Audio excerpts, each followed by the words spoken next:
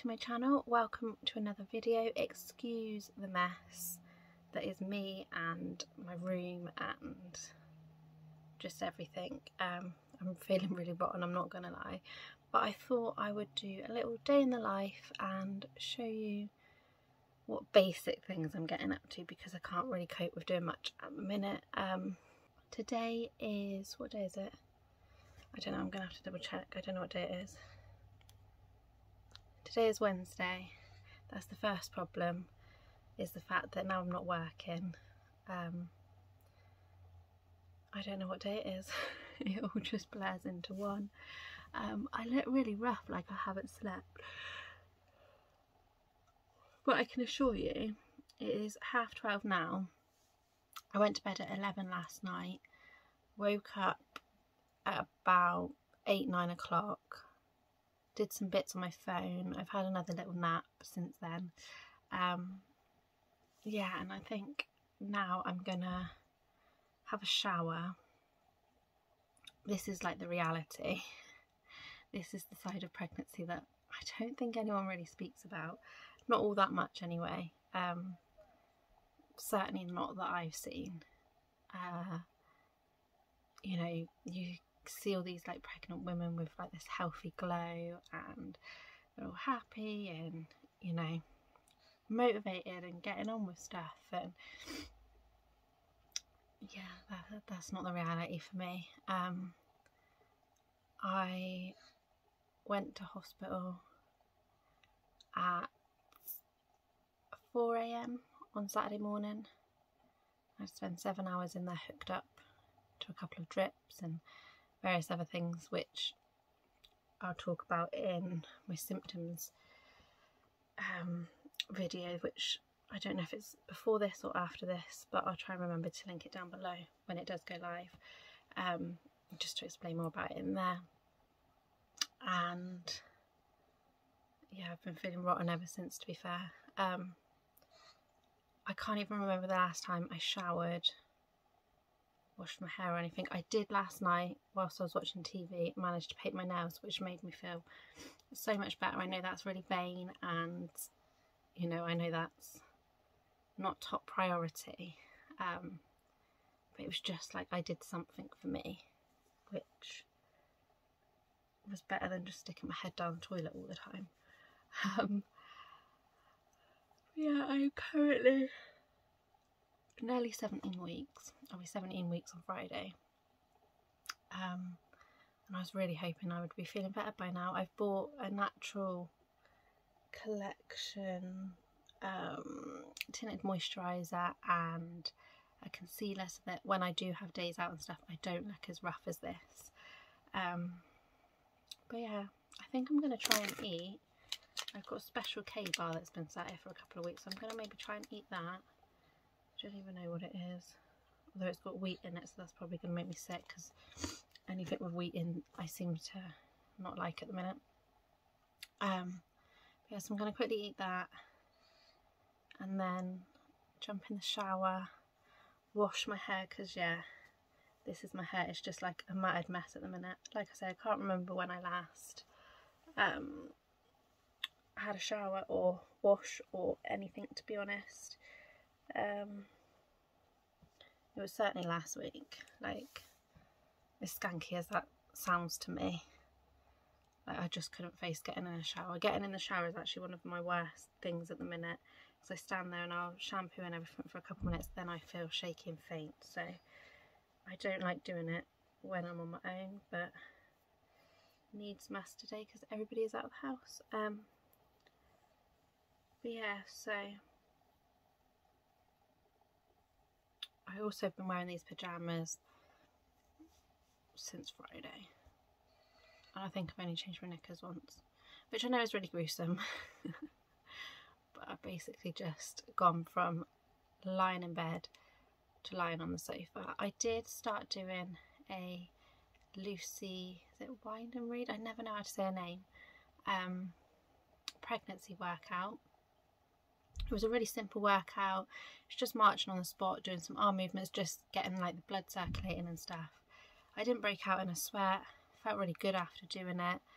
But that was Thursday, and then Friday I was really poorly, and I don't know if it was just a coincidence or if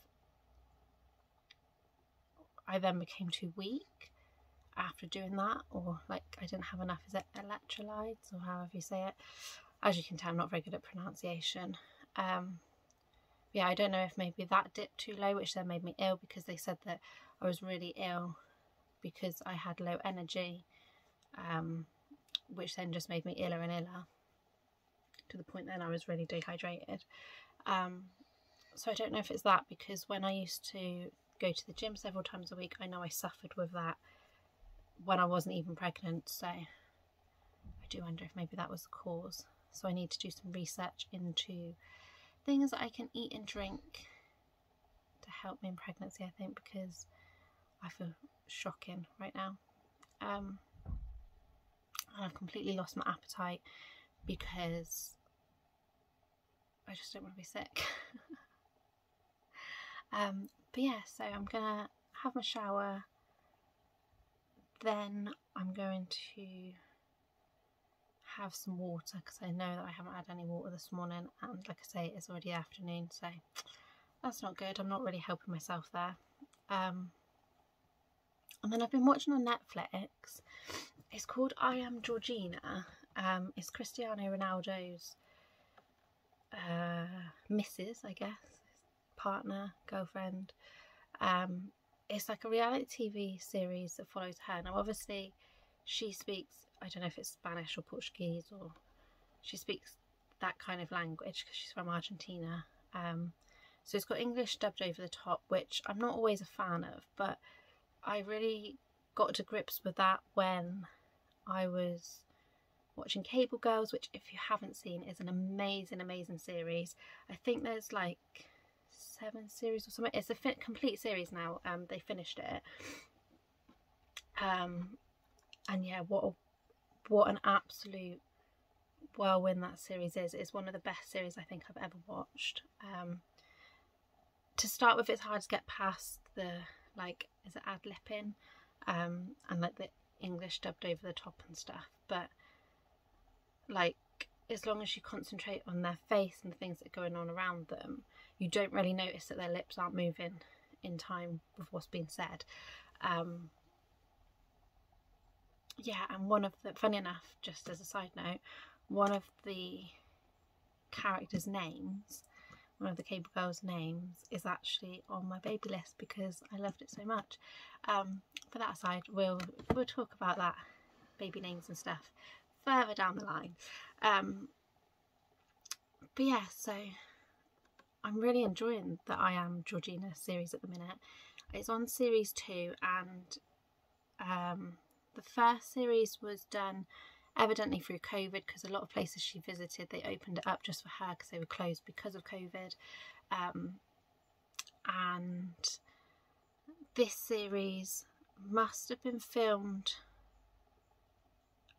last year, I want to say, because it follows them as they obviously find out they're pregnant, and then subsequently the first episode, not to spoil it for anybody as such, but the first episode shows a bit of her pregnancy, her talking about finding out she's pregnant, then finding out it's twins, and like a little bit like that. But then it also, the last like third, I would say, then goes on to talk more about the fact that she only got to bring one twin home.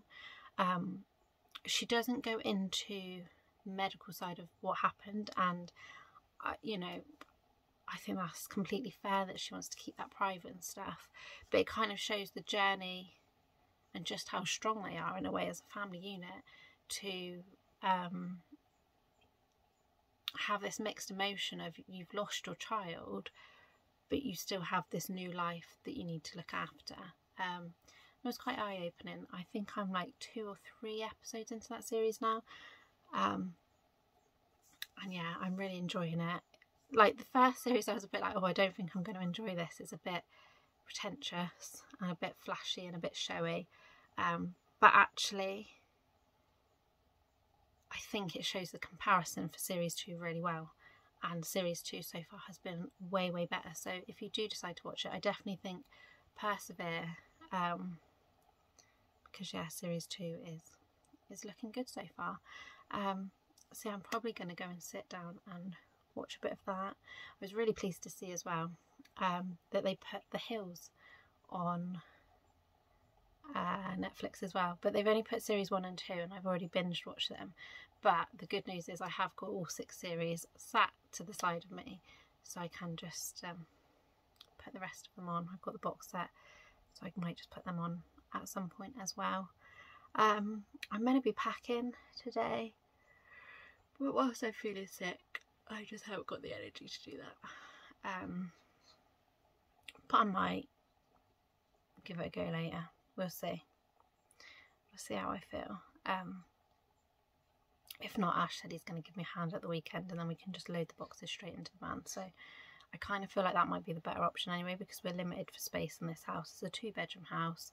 There's not much space. We're tripping over each other as it is. And I just think having boxes and stuff is never a good idea. And not only that, the boxes, the suitcases, things like that, Trix gets stressed and upset because she thinks that we're going away and leaving her, like she's going on hollybobs or something. Which obviously I am leaving. I'm not leaving her as such, and she's not going to be on her own, and she's going to be looked after, and I'm going to be coming back as often as I can. So yeah, it's just that the place we're going to don't accept pets, which I cannot wait for that law to hopefully be introduced where landlords can't say you can't have pets because I'll be dragging her straight up there for a little stay.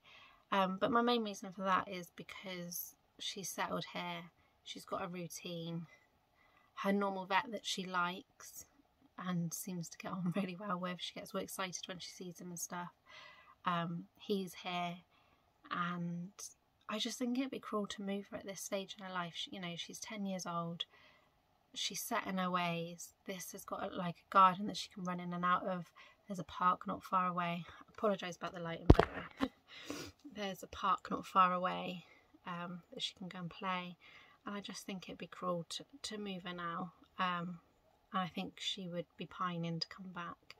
So yeah, I'm not gonna move her. If given the opportunity, if it becomes like, yes, you can have pets, then of course she's coming up for a visit, you know, she's coming up to stay for a few days or for a week here and there, that kind of thing. But yeah, unfortunately she's never going to live with me, which when I think too deeply I get sad, but then I realise what an amazing life she has got here. So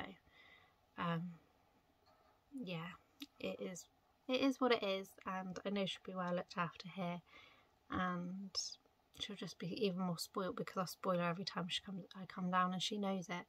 But yeah, I've been talking for 13 minutes now, so I'm gonna eat my special K bar and go and have a shower. Shower all done, and what I said, I don't know if it was in this video or my symptoms video because I filmed the 2 videos where I sat there, but I'm out of puff now. It just goes to show the simplest of tasks can be really, really difficult. I've got one bit of hair that won't go. I've just clipped my hair back, to be honest. It's all washed, hence why I look a bit weird. But I don't think I've actually showed you my bump. I was meant to show you in the first trimester video and I forgot. And I don't think I've really shown my bump in a video since I've taken photos, but they're not photos that I would ever put on the internet because it's usually when I'm not really wearing anything. But I'll spin you around, show my outfit, which is very, very basic, and yeah, show you bump as well. So my outfit is this Primark long length vest top thing. I showed it in one of my Primark hauls recently. I went for a size large, so just like went up a bit, and there's still quite a bit of room in it, so it's not too bad. You can see where it's starting to pull over my tummy slightly. And then I've just got on some ASOS maternity cycle shorts, which I picked up on Vinted, which, as a side note, I'm addicted to Vinted right now. But yeah, here, excuse all the mess, I've already said about the mess in my room, but here is Bump, cooking nicely, apparently the size of a turnip. So I don't know what all this extra is, whether it's fluid or just things moving, but I feel massive. Anyway, now I need to get some fluid into me and something else to eat. I must say though, I feel so much better for having a shower. Even if I am at a puff, I feel so much better. So yeah, that's good. So I don't know if you'll be able to hear it in the background, apologies if it's really loud. But I've just put a load of washing on and the sun is shining, so it has to be a good day. I'm also just drinking a pint of milk, as you do, because that is what the hospital recommended for me to have, just to get lots of nutrients into me. I've got a little hot dog who's been sunning herself by the back door, haven't you? And now you got too hot. Yeah. What are you going to do? You going to lie in your bed, or are you going to come and lie on the sofa with me?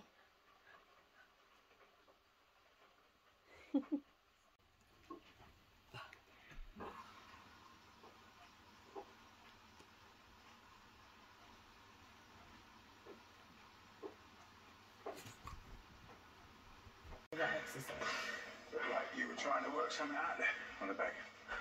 Really? What's that? It's hot in it, my darling. Thanks. Oh, you got me. You got me. Sit down then, because you're digging your elbow in my bump.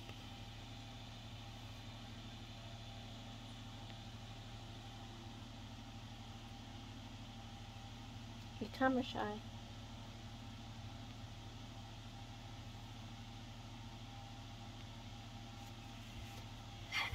I'm not even sure if you're going to actually be able to hear me because I've got the fan on, but it's just way too hot to not have the fan on, even for a couple of minutes. It's probably not as hot as what I think it is, but it's because I've been packing some bits up, ready for the move. It's empty. Pretty much all of these shelves down here, I've still got these, but I've run out of boxes for now. Also run out of energy and willpower, not gonna lie.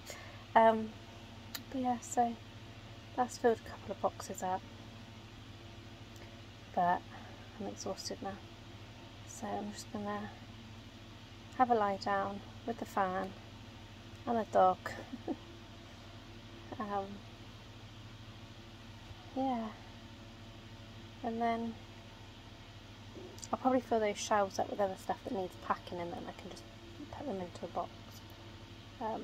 Maybe do it that way, because there's some stuff I'll need right until the last minute, and there's some stuff that I don't want to leave unattended at the flat, like more valuable stuff, like personal documents, things like that.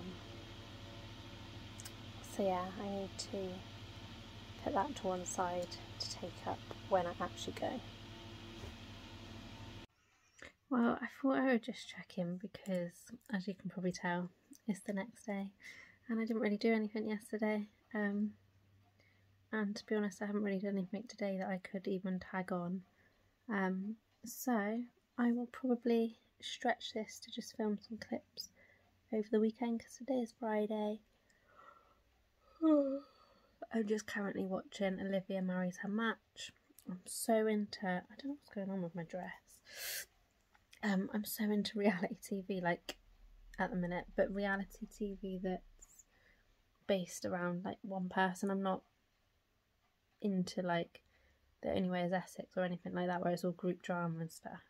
I don't really enjoy that anymore, but something where it's like a standalone show, like I love Olivia Marries Her Match. I loved watching I Am Christine. I loved watching I Am Georgina. I watched like a reality documentary thing on JLo. Like anything like that I find I'm really enjoying. So yeah, Trix is just, is it going to show? Tucked up all cute and asleep. She looks adorable. She was cuddled into me earlier, but I think it's just getting a bit too hot for her. So she's gone off into the chair to have a snooze. But yeah, I'm planning on taking her out for the day tomorrow, maybe to the beach or something. I don't know what the weather's going to be like. And then maybe take her in to surprise Mum at work, because I think she'll like that. But yeah, other than that, I haven't really achieved much. I'm not feeling my greatest self today, so I'm currently drinking orange juice because that's what the hospital recommended. But as a standalone thing, I don't actually like orange juice, but for the greater good, I'm doing it. So yeah, I just have like 2 of these little 200ml boxes a day to try and keep sickness away and keep my energy up. And yeah, I don't want to end up like last weekend. But yeah, nothing else to report. It's very boring at the minute.